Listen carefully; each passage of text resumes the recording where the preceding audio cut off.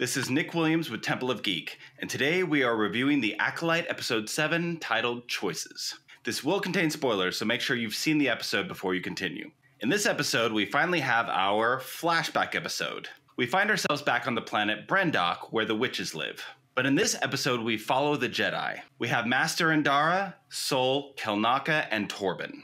When we first see them, they are testing the land for something. There's a lot of frustration from Torben, who is Master Indara's Padawan. What we find out is they are looking for a vergence. A vergence is a place in the universe that is strong with the Force. It is both strong in the light side and the dark side. 100 years ago, there was a big hyperspace disaster that pretty much destroyed the planets surrounding it. But somehow, Brendock is thriving with life. Torben is not only frustrated, but also has a great desire to return to Coruscant, where the main Jedi temple is. They've been on this planet for 7 weeks. During their exploration, Master Sol goes off to a new part to explore. That is where he discovers Osha and Mae. He sees that they can use the Force, so he follows them and ends up back at the witch's temple. He scales the wall to get in to investigate further, where he finds the twins training in the Force. A lot of these scenes in this episode we saw from Mae and Osha's point of view, but now we're seeing it from the Jedi's point of view. Sol returns to the Jedi and is very worried about the twins. After much debate, the Jedi decide to head to the temple together. They slice into the door, which basically means hacking, and approach the witches. During their talk, Mother Anastasia invades Padawan Torben's mind. And in that, she starts to manipulate him and gets him to reveal that he really wants to return to Coruscant, his inner desires. But in doing so, she unlocks repressed feelings. And as a Jedi, that can be bad news because that can lead to the dark side. As we saw in Episode 3, Mother Anastasia agrees to allow the Jedi to test the twins for their Force abilities. We finally see Mae being tested, and of course she does lie to get out of it. Sol asks Master Indara if he can test Osha differently. She agrees, but you can see concern in her face as all of this is going on. After the twins leave, Master Indara must speak to the Council. And of course, the Council says no. But Master Sol insists he has a connection with Osha and the twins might not be safe. Master Indara is worried that Sol has an attachment to Osha, and as we know, attachments for a Jedi can lead to the dark side.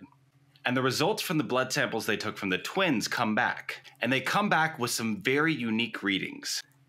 They not only have a high midichlorian count, which makes them very Force sensitive, but they are basically the same person, which means a soul split into two, and that can only happen in a vergence.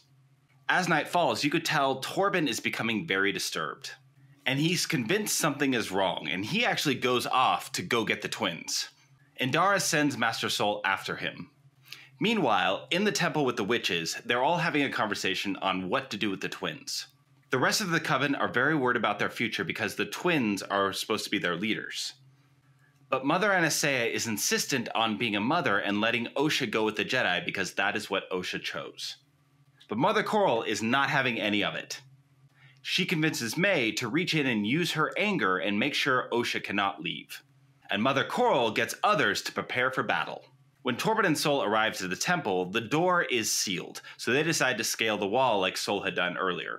And they approach the witches, but things are very tense. As we saw in Episode 3, Mae starts a fire by burning a book. But we didn't see what happened afterwards and how the destruction came about. So what ends up happening is as she's burning the book, she's holding the fire with the oil and drops the fire and the oil together and everything spreads. So it's not the stone that is on fire, it is the oil, but that reaches the electrical and the electrical starts to catch fire. And as we know, electrical fires can be very dangerous. But Mae gets scared and goes to find help. What she runs out to find is the Jedi facing off with the witches. As Mae runs out, Sol thinks it's Osha. And what Mother Anastasia does is ends up becoming this kind of witchy, smoky apparition. And Sol, thinking he's defending Osha, takes out his lightsaber and ends up stabbing that apparition. And that's when Mother Anastasia comes back to corporeal form with a lightsaber through her. She reveals to Sol that she would have let Osha go. She was going to let Osha go. And you could see the regret in his face. As Mother Anastasia falls dead, Mae runs to her. And that's when Sol sees that it is actually Mae and not Osha because of the marking on the head. and Saul knows he screwed up. You can see that regret in his face. Mae runs off, Mother Coral attacks Sol, and the rest of the witches are attacking Torben. Torben's wielding a lightsaber as this whole battle is going on. Sol, however, is not taking out his lightsaber and not attacking back. And a lot of that is due to guilt. What we don't see is other witches in a side room. We hear them say, "You shouldn't have brought him." Sol is thinking about Torben, but then we see Kelnaka. And the other witches in the other room are now controlling Kelnaka. So Kelnaka attacks the other Jedi, and there's an all-out battle. And it is not going well for the other Jedi. That is how Torben gets his scars. It is only when Master Indara comes in, tackles Kelnaka, and starts to probe his mind against the witches. During this mind battle, we see the witches essentially collapse. Not sure if they're dead or just passed out. Indara tells Sol to go get the twins. The twins are still inside and very much in danger. And that danger is due to the electrical fire because there's been a lot of explosions as that has been spreading.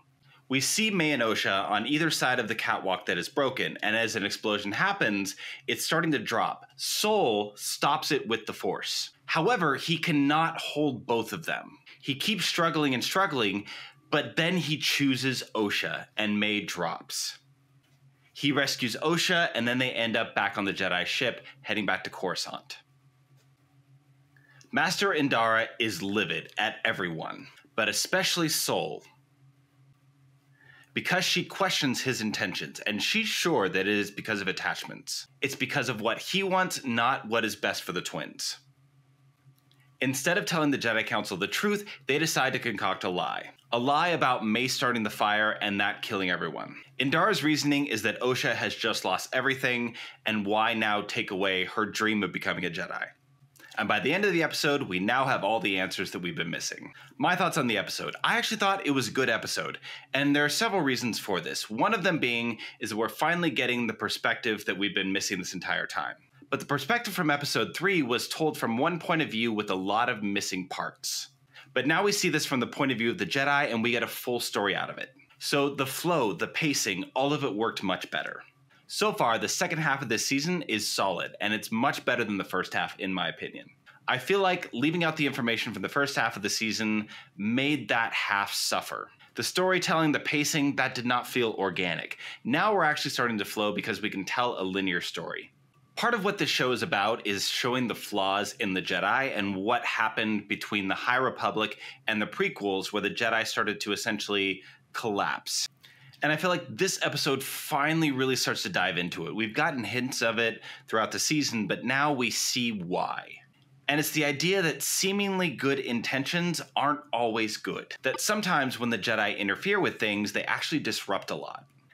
And I find that very intriguing, and I think that helps set up the prequels much better. We also get a lot of lore in this, and as a geek like me, it is very fulfilling. We got the idea of a vergence. We got the idea of twins being created artificially because of this vergence. We got references to the High Republic books with the disaster from 100 years ago. We get references to the Night Sisters that are other witches in Star Wars universe, but we see these witches doing kind of crazy things. Crazy, but reminiscent of the Night Sisters. We finally get to see a Wookiee Jedi fighting with a lightsaber, which we've been wanting this entire time. I'm really glad Master Indara was the sane one between all of them. A lot of it because I wanted to see Carrie-Anne Moss just be a badass Jedi, and I don't want to see Carrie-Anne Moss as a Jedi being a bad person. Although I am disappointed on all of them choosing to lie at the end.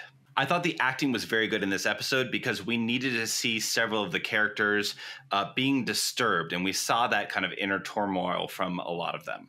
Overall, a good, solid episode. I cannot wait for the season finale because we still have so many unanswered questions.